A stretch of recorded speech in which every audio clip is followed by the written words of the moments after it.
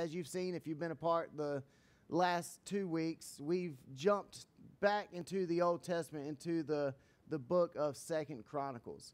And it seems like an odd jump. Why not 1st Chronicles? Well, 2nd Chronicles is a crucial narrative account. And really, it used to be one book, as we talked about in week 1. But 2nd Chronicles, from the time of Solomon until the moment of exile, is a great picture of the nation of Israel. The blessings that come with an obedient people and the pulling away of those blessings for those people, those kings that turn their back on God. And we see that played out time and time again, and we'll get into that some today. And so we followed up our sermon series based on our house, the body of Christ, and representing it, truly being who we say we are. And if we're going to change that narrative of our house, how people see Christians as a whole, see the church as a whole, there's things that we need to start doing and changing, and the way that we approach our interactions, our outreach, and even our daily lives does reflect on the church. And so that's what that series was on. And so a follow-up to that series is, okay, we're changing the narrative of how people see the church, trying to get rid of some of the stereotypes that are unfortunately based off of a great deal of reality of way the church has carried itself throughout the years. And so now with this series, If My People, if we're going to represent Christ well, if we're going to represent our house well as the bride of Christ, the body of Christ, then we have to remember who we are. We are a part of God's church. We are God's church, the body of Christ. We are His people as believers. And if we are His people, then what are the responsibilities? What are the expectations? What should we be changing and doing, and how should we be living in light of that title and that reality? And so looking at 2nd Chronicles, we're really centering around the verse we went through last week, chapter 7, verse 14. If my people who are called by my name humble themselves and pray and seek my face and turn from their wicked ways, then I will hear them from heaven and will forgive their sins and heal them. Heal their land. That is, yes, a promise specifically to Israel. It was a reminder of the covenant that was entered originally in the laws of Moses, and the promise of blessings when they, as Israel, would obey the Lord, when Israel would devote themselves to true, pure worship. What comes along with that, because that is the responsibility of that covenant. Not just a promise from God that I'm going to bless you because you're Israel, but I will bless you if my people, you Israel, would live up to the covenant that we've created, this two-sided covenant, that I will bless you, that you, being my people, will actually live up to that title, that name, as children of God. It was two-sided on the type of relationship that was expected in that covenant. And so the history, the narrative accounts that we see in 2nd Chronicles gives us the context, gives us the audience, and it gives us an understanding of Israel's responsibility.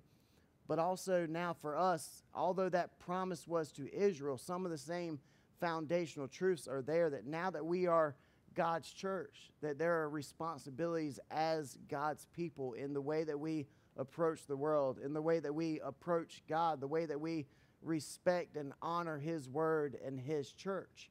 And if we're ever going to see revival, ever going to see any change in the lives of those around us, in the life of the church as a whole, it begins with us understanding that we are God's people.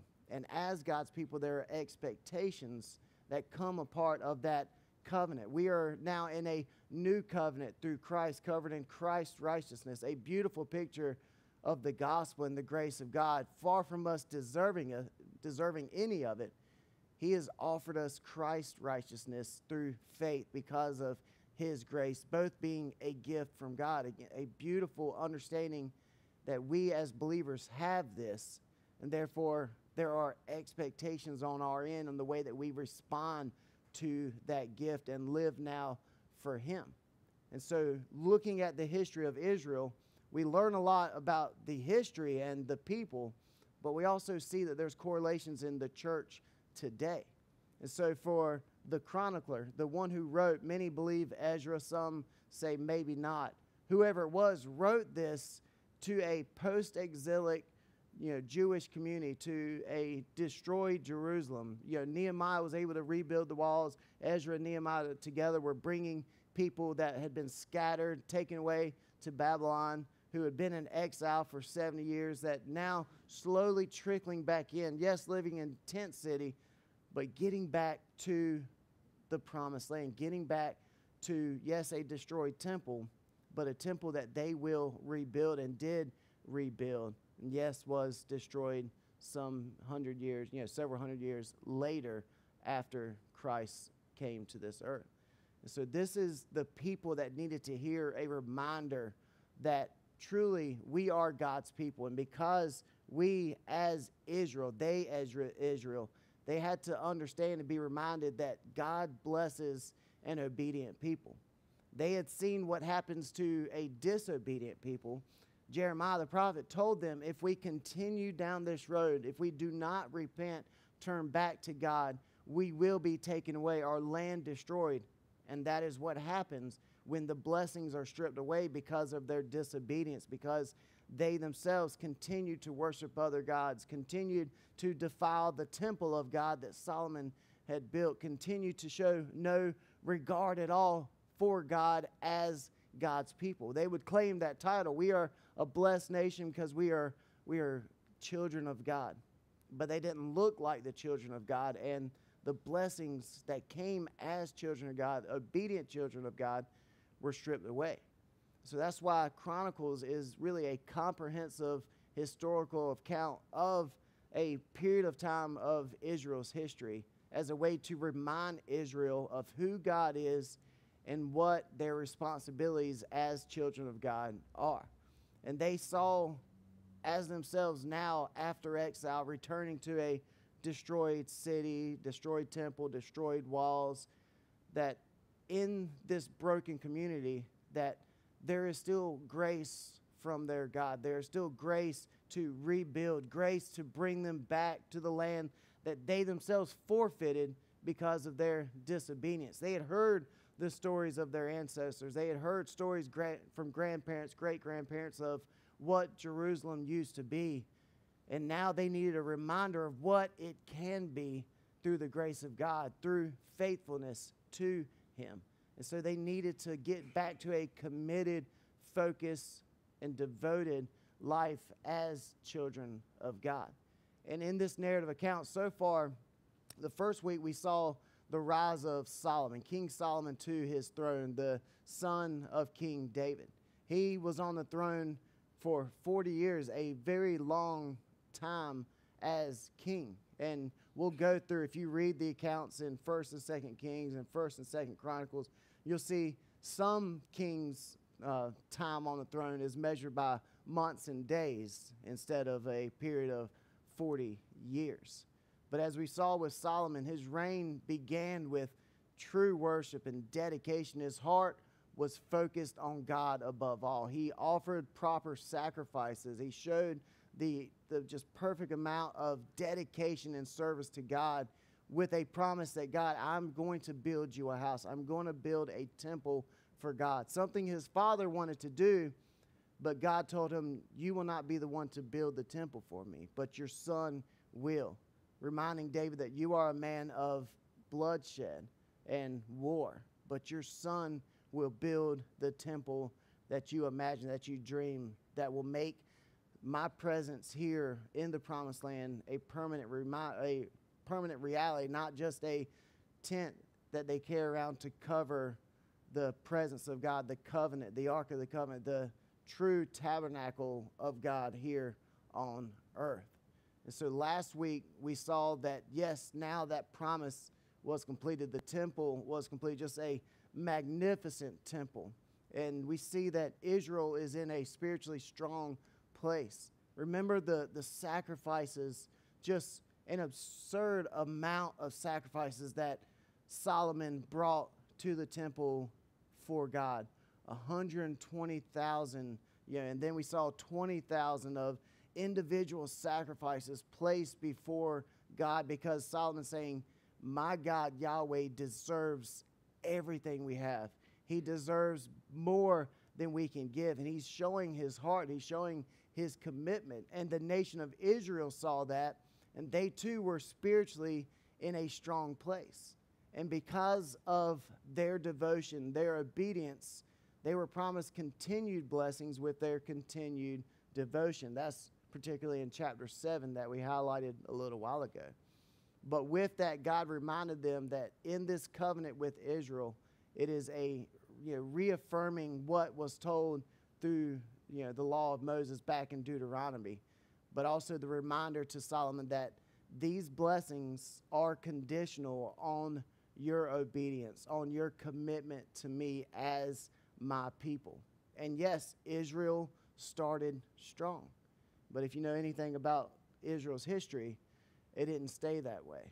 We already alluded to the exile that came about because of their disobedience, because that strong spiritual state did not last. In fact, we can see over Israel's history that the spiritual state of the nation fluctuated with the king's devotion to God. You always could see and find maybe a remnant, but the devotion of the nation, the revitalization, the getting back to God fluctuated with the king's focus of getting back to God or turning his back on God. The nation would often follow.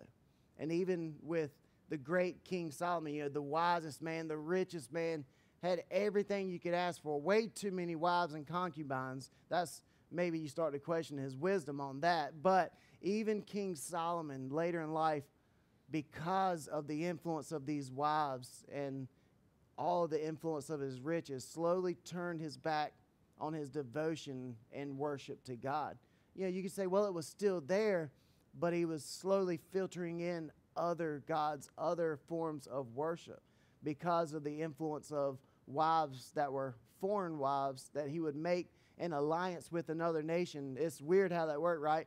Well, king, I want to make an alliance. And the king's like, well, let's do that. Here's my daughter in marriage. And that's a binding contract. Just a weird way of going about it. But that was part of how Solomon approached things back then. And with bringing in these foreign wives came foreign influence, foreign false gods that slowly began to turn his devotion away from God. And yes, Solomon could have justified, tried to excuse away, but the truth was he was slowly, putting that fire out in his devotion, his focus, his worship towards God.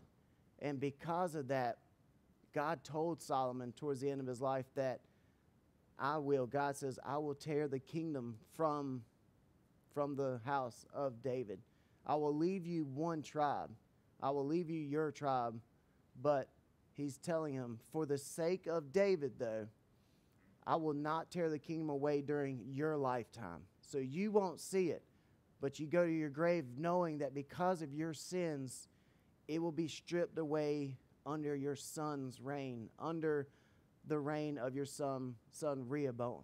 And we see that become true. We see that this promise that God says, I will strip the kingdom from you, the house of David will be divided. We see that become a reality, as does all of God's word. And it happened soon after Rehoboam became king, after Solomon's death. And just kind of a recap, because I can't go through all of the history, but you got to have a little bit of context of what's going on here. It all started when the prophet Ahijah told Solomon that Jeroboam, who was a former official to King Solomon, would lead the people of Israel, would lead, in fact, 10 tribes that God would strip away from his son, the 10 of the 12 tribes of Israel. And that news, of course, just angered Solomon, that you can't divide this nation. We are one nation. You can't strip away my authority or my son's authority. He will be king over the entire nation. But no, the word has been spoken through the prophet by God that this is what is going to happen. And with that news, Solomon, in fact, tried to kill Jeroboam, saying, well, it can't happen if I take his life.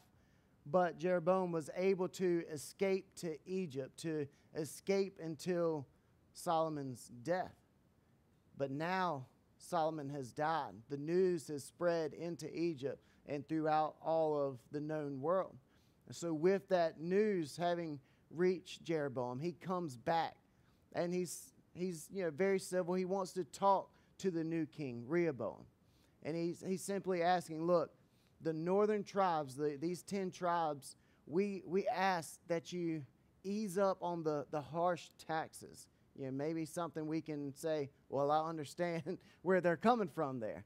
Ease up on the harsh taxes. All that your father Solomon had placed on us, is a heavy burden that is killing us. We can't handle all that you're throwing our way, all of us up north, the northern 10 tribes.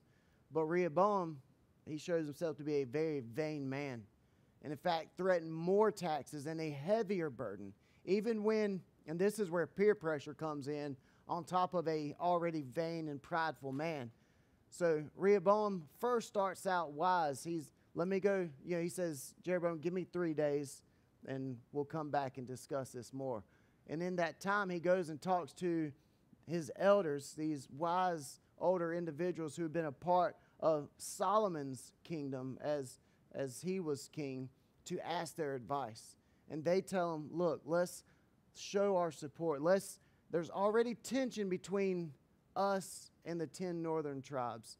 Us and the tribe of Benjamin. We're just kind of down here in almost an authoritarian way as Judah. So let's respect what they're saying. Let's respect their wishes. Maybe not take them all out, but let's reduce it. Let's look out for them. That's the wise words from these elders. Rehoboam, being the vain man, let me go talk to my buddies. So he goes talks to some of his friends closer to his age.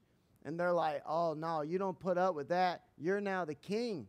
You tell them that what Solomon did was a drop in the bucket to what you're going to do to them. Show them that you're the man. You're nobody to be messed with. And being the vain man he was, he did just that. Instead of taking the wise counsel, he went with the advice of his ignorant, hard-headed, stubborn friends. And that's when we get the famous words in 1 Kings 12:14. He says, my father laid on you a heavy yoke. I will make it even heavier. My father scourged you with whips. I will scourge you with scorpions. In other words, just that hyperbolic understanding that whatever my father did, I'm going to just expand it even more. I'm going to make life even harder than you can imagine, because now I am in control. I am the king. But as you imagine, this caused a great deal of turmoil. Many of the people say, so we have no say in the house of David anymore, so we have no rights as Israelites, as children of God.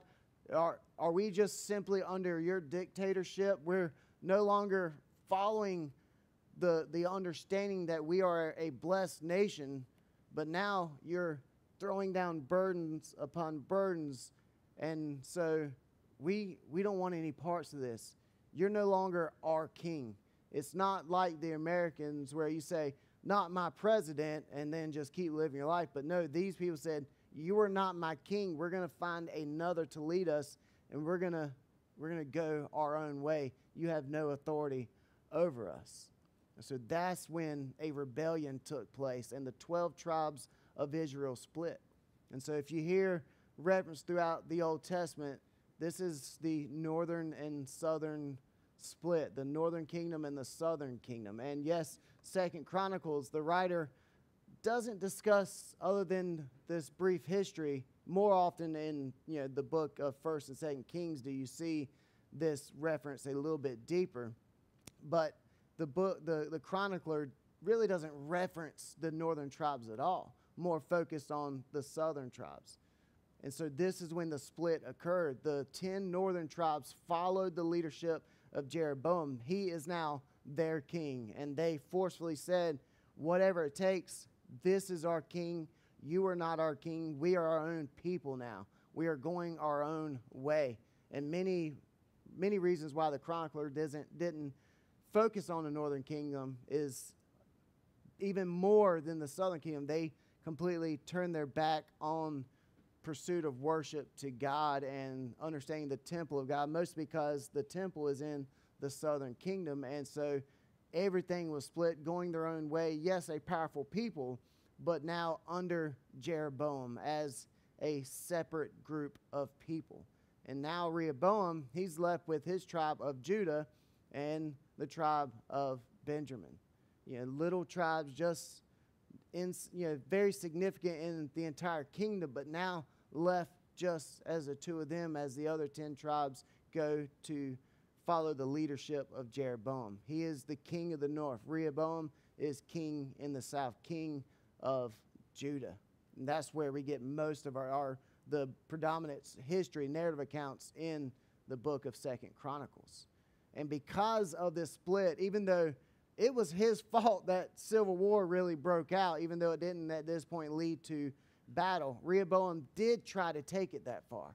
He gathered 180,000 young men to go into battle against the north, against Jeroboam. But God stopped his efforts through Shemaiah. And he tells them, this man of God tells Rehoboam that, look, the Spirit of God is at work here. This is God's doing. This split is what God has ordained. This is what God has done. And it's happened because it was a promise made to Solomon because of your father's sins. Because he broke a covenant with me that I made to him years ago to bless his people, to bless our nation, all of Israel, if they continued in obedience and devotion to me. But that was broken. And I told your father that the nation will be split because of those sins. So Rehoboam was wise in this case, listened, held back, and did not yet go to war. But now as king of Judah, Rehoboam made continually things worse and worse for the people of God because he continually abandoned the ways of God. You can see that in chapter 12 of 2nd Chronicles, because the covenant was broken.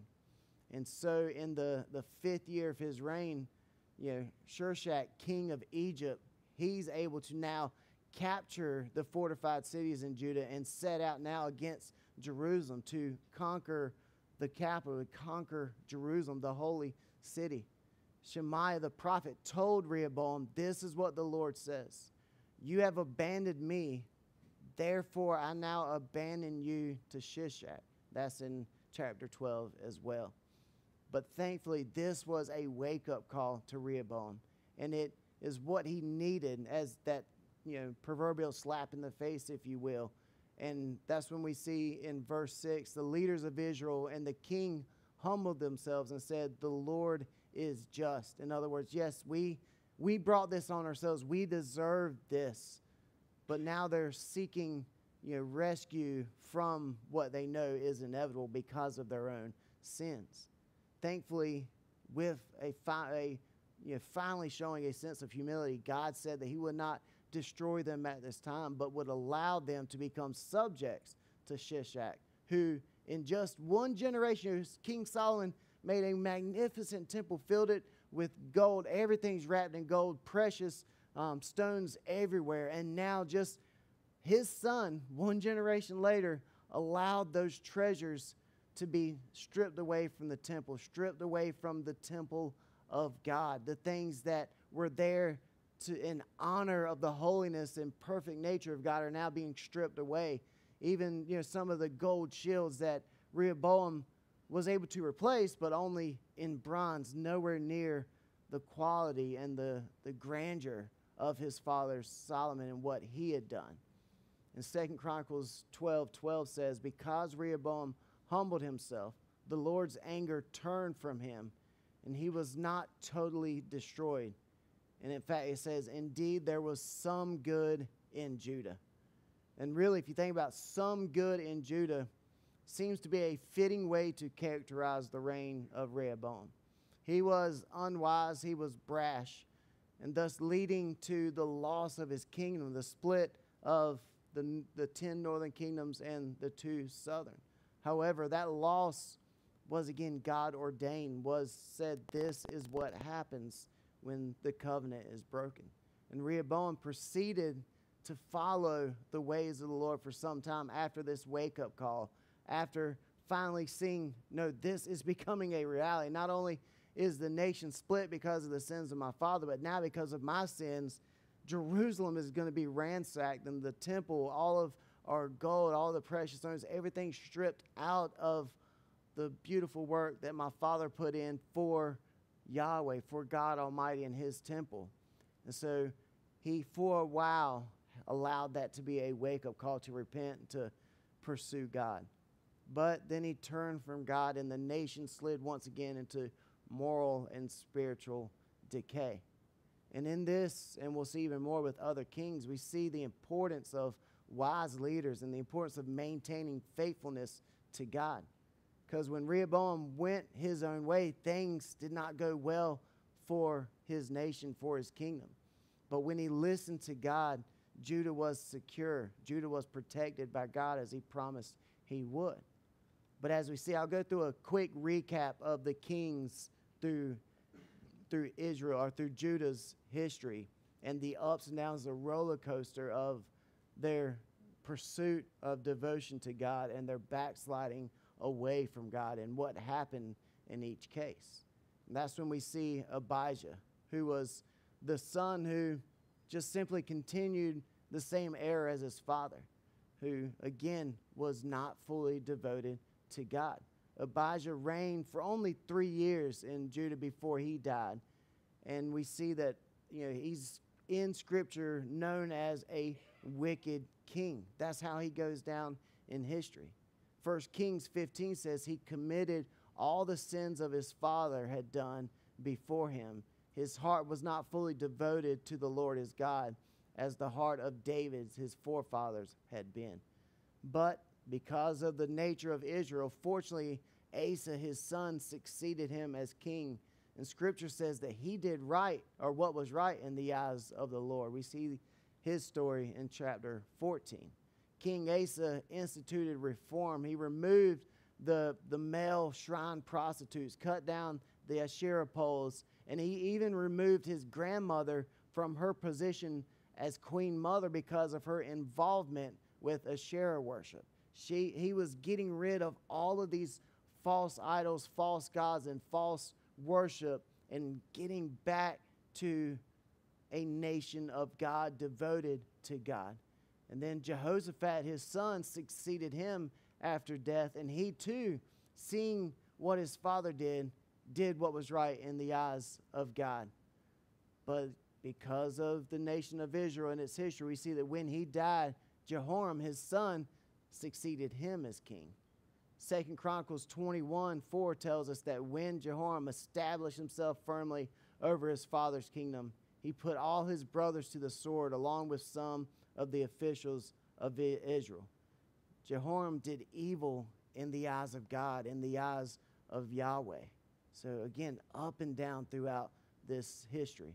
Next was Ahijah, who only reigned 1 year and also did evil in the eyes of the Lord. Then came Joash, who restored finally Israel and the damage done to the temple. Joash was followed by Amaziah, who did what was again right in the eyes of the Lord. But it says, but not wholeheartedly. There was an attempt, but just a mediocre sense. That's the legacy he leaves behind. How would you like that to be? He followed the Lord, but no, not wholeheartedly. I hope that's not on any of our gravestones when we leave this world, but it's devoted, focused. But for Amaziah, it was, he pursued the Lord, but not wholeheartedly. Uzziah, who came next, also did what was right in the eyes of the Lord, as did Jotham behind him. But as the trend has shown us, Ahaz became king, and he decided to go against God, and now restored idol worship to Baal in the nation, in amongst God's people.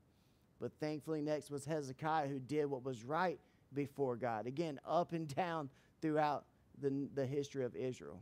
But again, Manasseh became king, who once again turned from the Lord. It says he rebuilt the high places his father Hezekiah had demolished. He also protected altars to the Baals and made Asherah poles. Behind him then was Ammon, who was no better.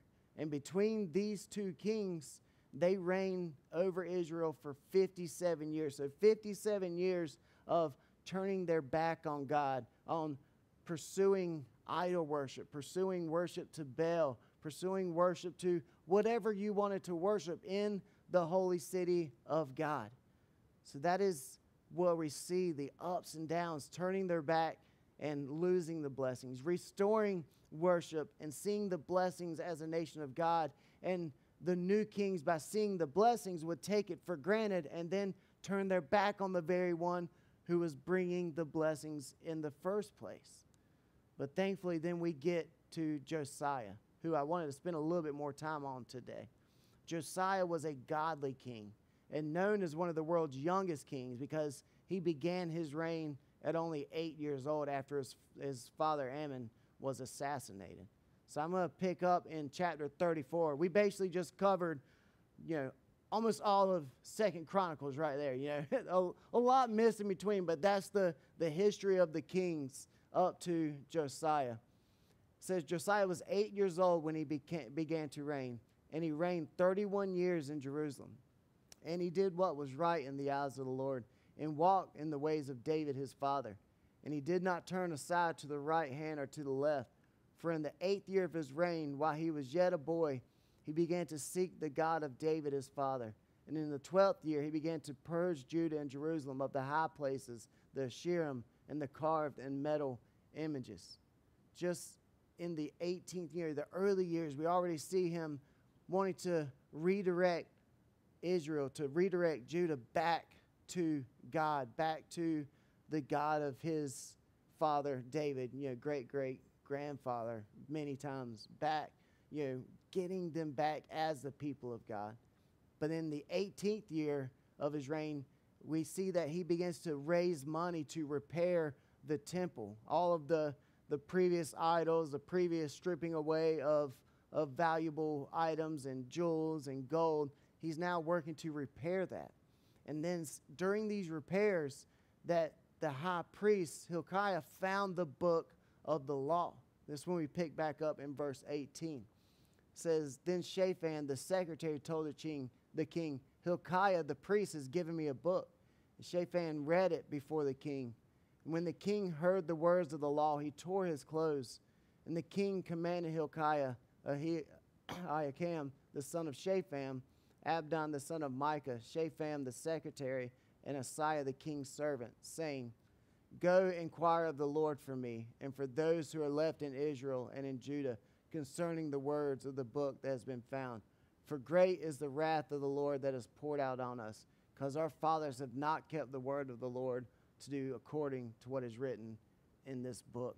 So we see in the process of rebuilding, getting back to a sense of the old temple, purging it of its idols, purging it of the filth, they find the book of the law. And this rediscovery of the law of the Lord is really one of the greatest highlights of Josiah's reign. That's when we see that revival truly taking shape, even though it began just at 8 years old and then at 16, and then later on in life as he's putting back work to polish, to bring back beauty to the temple, is when they find the laws of the Lord.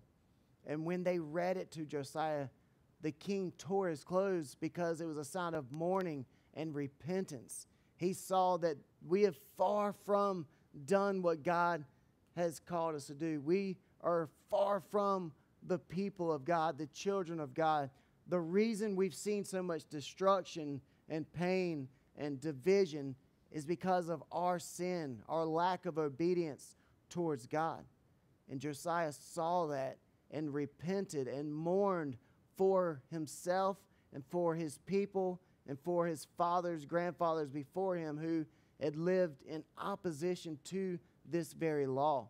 But he found it and now is wanting to restore the people of God. So he calls for a time of national repentance. And part of that repentance, as was for him, the law was read to the people of the land. And then a covenant was made between the people and the Lord, saying, this is who we are. This is a covenant made by God to us through Moses. It's the law given to us, and we have not lived up to that. We call ourselves people of God, but according to this, we are far from that. Us as a nation have deserted God. We have completely abandoned Him because we brought in other idols. We brought in other gods, all these false senses of worship and paganism. We have turned our back on God. No wonder we've seen the things happen to us. No wonder, or it's a wonder why we haven't seen worse, because of the state of our focus and our heart towards God Almighty. So that's when, going back to the book of 2 Kings, says, the king stood by the pillar and made a covenant before the Lord to walk after the Lord, to keep His commandments and His testimonies and His statutes with all his heart and all his soul, to perform the words of His covenant that were written in this book. And all the people joined in the covenant. And then God told Josiah, because your heart was responsive and you humbled yourself before the Lord when you heard what I have spoken, I have also heard you, it declares Lord. He's saying, because you've responded to my words, because you're receptive, you've humbled yourself, you've repented, I have heard you. I've heard your commitment. I've heard your true sense of repentance towards me as my people, as the people of God. And with that, we see many reforms followed in the nation of Judah and amongst God's people. We see again the temple was cleansed from the objects of pagan worship. The idolatrous high places in the land were demolished. Josiah restored the observance of the Passover and removed mediums and witches from the land. Anything in opposition to God that took away from worship to God, that did not belong in the house of God, in the city of God, was stripped away and pushed aside and removed, because that is not who we are as God's people.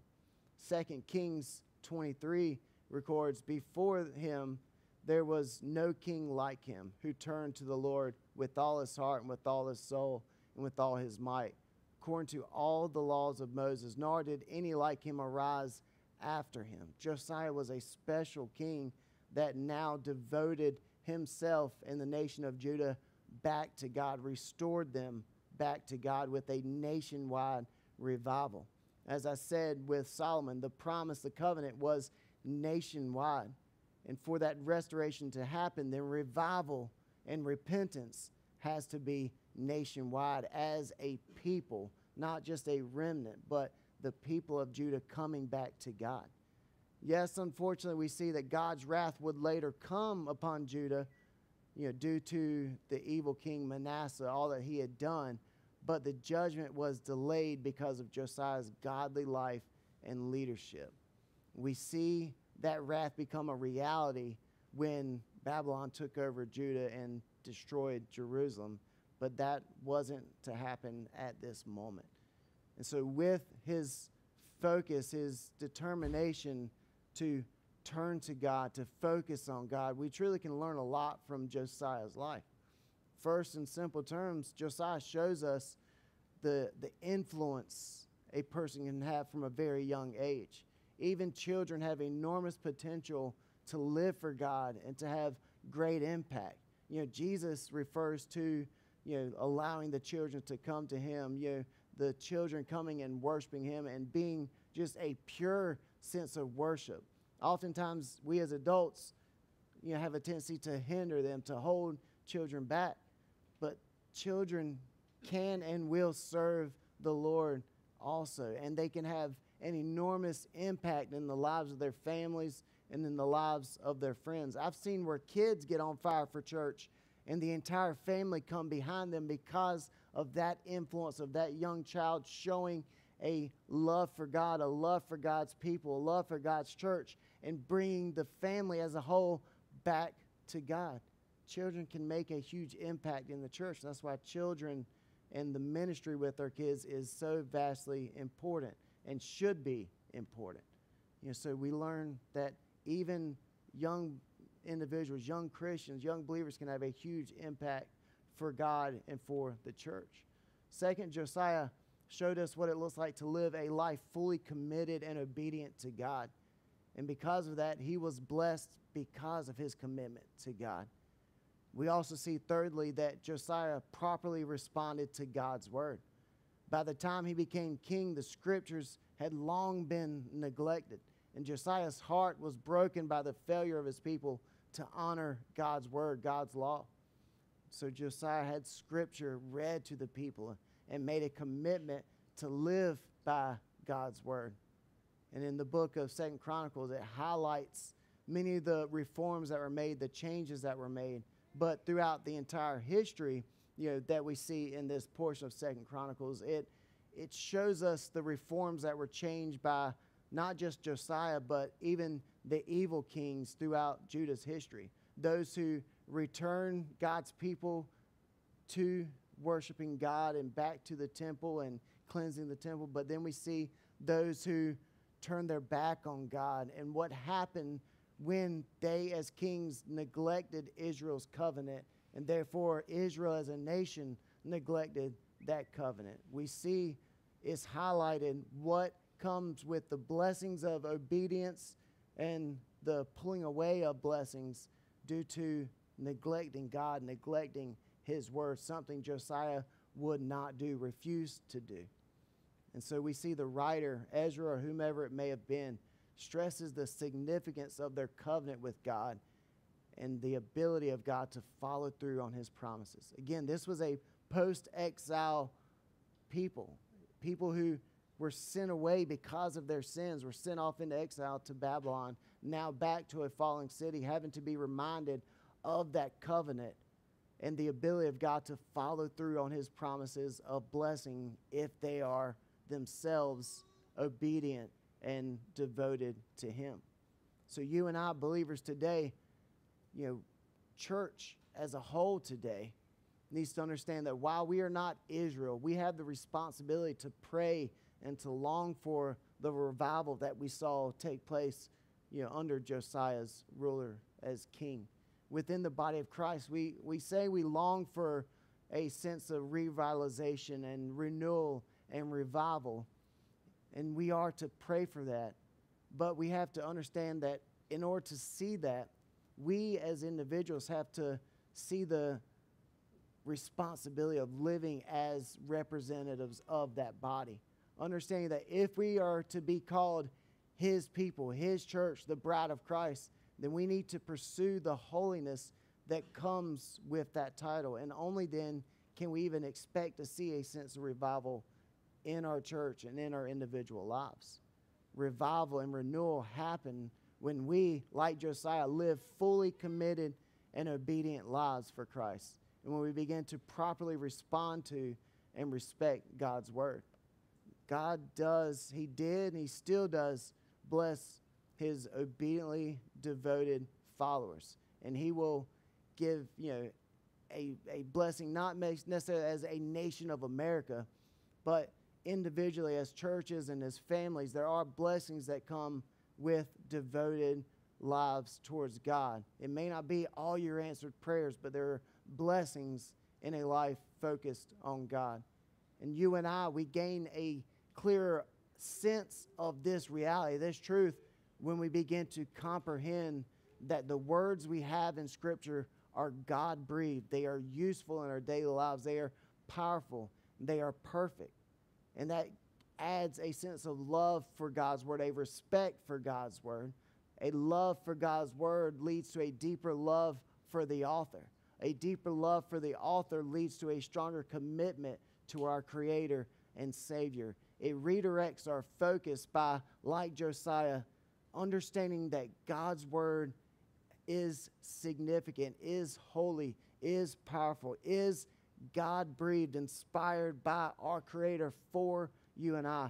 By gaining a sense and a clear picture of the power of God's word, we gain a clear sense of our responsibility as the people of God. You see how the law of God changed Josiah's focus, changed Josiah's direction. It changed the direction of an entire nation because he saw it as it was, as the words of God, their creator, Yahweh, holy, powerful. This was for God's people to live like God's people. And if my people who are called by my name will repent, will pray, will seek, will obey, then we can, in fact, see the blessings that come with the life lived after those holy words. Josiah knew that. He saw the importance of that covenant. He saw the importance of true, devoted worship to God. And he saw the importance of living as the people of God, saying we call ourselves children of God, but let's look like it. Let's worship like it. Let's respect, honor, and glorify the name and the only name that deserves everything. Getting rid of all that hinders, getting rid of all the filth, and let's pursue a life focused on God. That's when change came. And if we as a church, even just Access Point, is ever going to see that revival, that renewal, that change, it starts with us beginning to respect God's word, understanding God's word for what it is. And now, by understanding the significance, begin to take God's word to heart, begin to see that there is power in that, and to allow our lives to be changed because of the power of God's word. That's when we begin to look and live like the people of God. Let's pray. Dear God, we love you. We thank you. Lord, we thank you for the history in Judah, the history of their many kings, the ups and downs, the reminder that we as your people have responsibility to truly live in accordance to that name. We're easily calling ourselves Christians, but don't always look the part. Help us to understand your word for what it is, to respect it, to honor it. And by seeing that significance in your holy word, we take those words to a deeper meaning in our heart and allow it to change us, allow it to change who we are and what we do and how we treat others. And allow your word to lead to renewal in our lives. Help us to fall in love with your word and to fall deeper in love with you as the author and as our creator. God, we thank you so much, and we love you, Lord. It's in your name we pray. Amen.